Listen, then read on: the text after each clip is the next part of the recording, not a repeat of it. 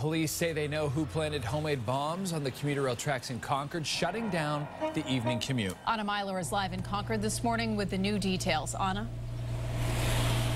And police announced very early this morning that they've identified 2 juveniles they believe are responsible for the suspicious devices found on the commuter rail tracks in Concord.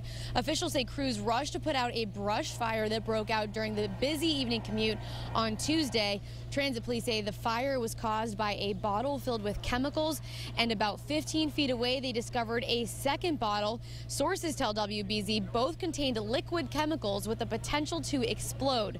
Transit, state, and local police shut down the tracks and used flashlights to scour the area for evidence.